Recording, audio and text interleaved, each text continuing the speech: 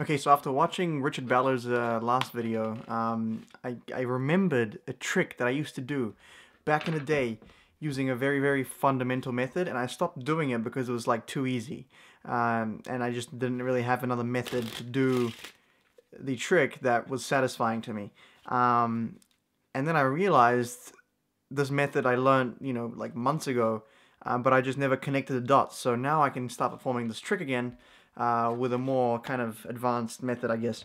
So there's a lot of ways to present this, but I'm just going to go with kind of a way I'm going to do it for now. So the card is selected. Let's say I don't know what it is. That one there. It gets lost in the pack, whatever the case. Can give it a shuffle, can give it some cuts. It doesn't really matter. Now the idea is the spectator can essentially say what to remove. So let's go for what about I don't know. This is the first spectator. Let's say which half do you want to remove? They say okay, bottom half. I don't know. So what do you say? That's is that about I don't know. Is that about halfway? I think that's about halfway. So we'll get rid of the bottom half. Left with roughly 20. How many is it? 40, 52 cards. 26. Is that what it is? I think it's 26, right? Roughly 26 cards. Let's go again. Top or bottom? Maybe they say top half this time. So let's try to get a kind of a close to what's that? Is that about halfway? Remove the top half, and we're left with more or less what's that? Like 10 cards or something like that. So let's go again. Maybe they say top half again. Remove that half, and we're left with that's 5 cards. We actually kind of want 4. 5's a bit too much, so maybe they take one out to remove, and maybe that one, they would get rid of that.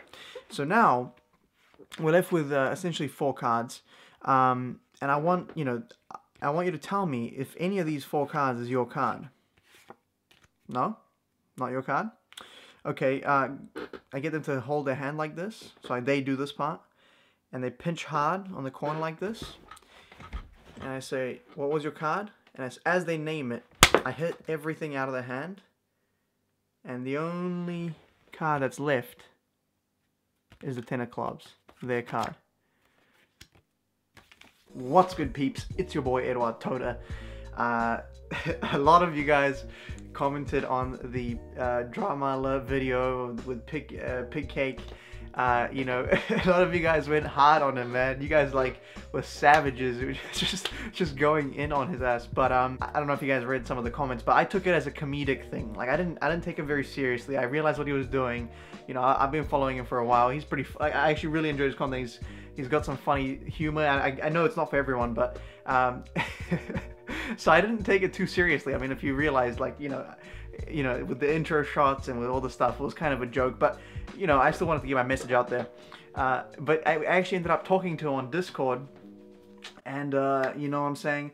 I told him some shit. You know what I'm saying? I went in. Nah, I'm just kidding. It was, he's a cool dude, man. He was a cool dude. He's like, bro, I didn't, you realize, like, that was comedy. And I was like, yeah, man, like, for real. Like, it didn't, yeah, so we had some good banter back and forth. And he's a good dude. He actually said, like, like, keep it up and keep doing what you do. And, like, kind of encouraged me. So, he's a good dude. So there's a couple things I'm pretty excited about. One of them is happening for sure, and the other one is kind of a potential thing. And I can't comment on anything about these things for a while, so I'm going to keep you guys in the dark. But just know there's some cool shit going to be happening. If you follow my Instagram, you'll know from a couple of my stories. There's some stuff going down, so keep an eye out. Alright, so today I'm going to be reacting to Chef Anton. A couple people suggested it, and I checked out the intro part of the Fool Us thing, and I thought I liked the dude, so I was like, I'm kind of intrigued, so I'm going to react to it, and tell you guys what I think. My name is Chef Anton, and I am a professional trick shot artist and magician. The first experience I had with the pool table, I saw these colorful balls rolling around. They disappeared into a pocket. I went to the pocket to get it, and the ball was gone. It was complete magic to me. I was highly influenced by my grandmother, and she was an amazing pool hustler. By the time I was 9, I was such an expert, I couldn't even get an honest game anymore. It was after that I decided I wanted to blend. How do you hustle on pool, though? Pool ball wizardry. I want people to understand why I love hustling. If I can share that experience, my love with them, How can you hustle in pool? You can just be really good and beat people, right? Like, you don't really hustle. But... Ladies and gentlemen, tonight I am going to share with you some of the greatest pool hustles ever created. Once you learn the secret to it, you'll never again pay for a drink or a lunch or a really nice gold watch. First, I would like to make sure that the pool table is level. There's one way as a professional that we would check that. Yeah, that looks pretty good. Allison, do you mind joining me right on over here? I like this type of stuff, man. To bet you that I could shoot an entire game of pool using nothing more than, let's say, a little piece of thread from my shirt. Would you be willing to bet against me? I mean, it seems like that'd be a good bet, wouldn't it? Yes. It's not a good bet. Oh. No, you should never bet against somebody like me, because while it'd be impossible to shoot using just a piece of thread, it's not if I change it into a $1,500 pool cue instead. Bro. That's the best use of that I've ever seen. Love hustling. I've been shooting pool since I was a little kid, and I started hustling when I was about 9 years old. But the greatest hustle that I ever pulled off in my entire life was the day that I actually hustled Minnesota Fats. You guys have all heard of Minnesota Fats before, right? One of the greatest pool hustlers that ever lived. I met him at a pool hall. This dude is legit. Billiard playing cards. You ever seen billiard playing cards? No. No, they're really cool. They look like this. Well, that's half of them. The other half looks like that. See, it screws together kind of like a pool cue, which is, it's actually really cool. The only downfall, oops, the only downfall to them is the, you gotta remember to tighten them. That's very important. But yeah, see, when they're tightened up, you don't even see the seams, which is kind of nice. You could even look for yourself. All right, now, what I would like you to do, Allison, is just simply push out any one of the cards in the deck. Just push one of those out. I like how he's linking everything together. Show your card to everybody in the audience. I'll turn my back so I don't see it. Make sure everybody gets a good look at the card. Okay. Show it all around. That's good.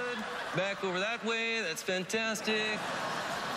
Believe it or not, Minnesota Fats actually thought that I might be cheating. What are the chances?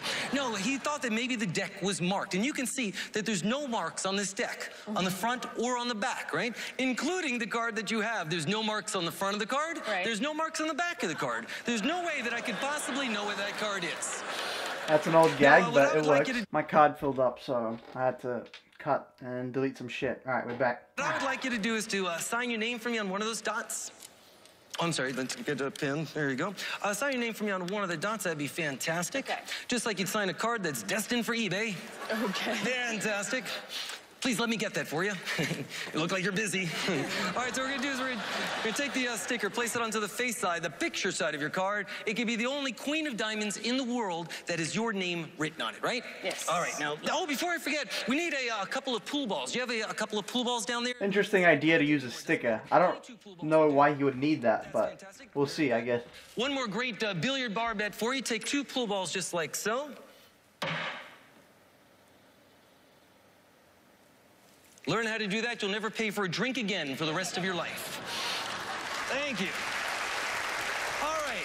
Now, let's recap what's happened here. Allison, you had a free choice of 52 cards in the deck, including 3 cards that were face up on the table that you could have selected, right? Yes. You wrote your name on one of these gigantic stickers in your handwriting, and we placed it onto the face side, the picture side of your card. I forgot what your card was now. Your card, that's right. Queen of Diamonds has your name written on it in your handwriting, going all the way into the deck. Yes? Yes. The proposition bet from Minnesota Fats was using nothing more than those 2 pool balls precariously balanced one on top of another, and a little bit of magic that I would be able to find your card with your name written on it in your handwriting out of this deck of cards. Now that would actually be a good bet, right? Yes. No, it's not. If you don't mind giving me like a little take one, this one doesn't always work. Could be here for a while. There you go. Ladies and gentlemen, I now present to you the same shot that fooled Minnesota Fats when I was just 9 years old, trying to find Allison's card in the most unusual manner possible. Watch. There you go. Needs a little more speed, a little more speed, a little more speed. That's good, that's good. Hit the hat, that's good. Woo! Wait, we actually got one.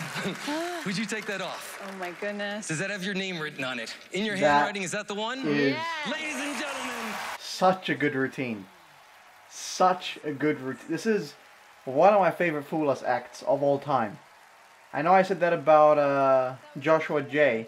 Tell me how you got your name. Oh, Chef Anton. Yes. Actually, chef is an acronym. But this is really, really good, man. Forever. Kind of always reminds me what I do out here. I was good. Yes. Okay, because I was expecting a meal. Oh, yeah. No, sorry, I don't cook. All right. And you started playing pool when you were 4 years old? I started, yeah, when I was 4 years old. Basically, I wasted the first 3 years of my life. Just kind of drifting. Yeah. So, I mean, by 9, you were like a true hustler. Yeah. My grandmother was like a pool hustler in her day, back around the days of the Depression. Right. And that's when it wasn't such a litigious society, so you could get away with this and like not get shot. And you were making money at 9? Yeah, I was making money at 9 years old. Wow. Yeah, it's what I've been doing. Do you think Right, so by hustler, he means like he'd make bits. National television. Yeah, no. Boys? Boys, hi. Okay. Now we're if you don't talk to us, we're gonna play pool. And I'm gonna lose some money, so. That was a good joke, It's by good juggling, you know? I mean, there's a lot of juggling in there that I really like. There's a great thing here. The appearing Q was an appearing Kane. Yes. And you did a lot of the putting, but you actually confused us. We had to argue about it a little bit because there's a thing called a card sword. And the card sword is an elaborate gimmick that makes a card pop out onto a sword. Interesting. It does. We're trying to figure out how you built a card sword into a card cue, and you didn't. You didn't, you rat bastard. That's true. You just did it with sleight of hand. You brute forced it on there. And as far as the card trick is concerned, I want to change a little bit to stealing. Now, you do bar bets. You ever just steal something like in a store? Because sometimes that's called lifting something in a store, you know? And sometimes you can go in and steal with one hand. Sometimes you can steal with the other hand. Sometimes you steal with both hands and have a double lift at the same time.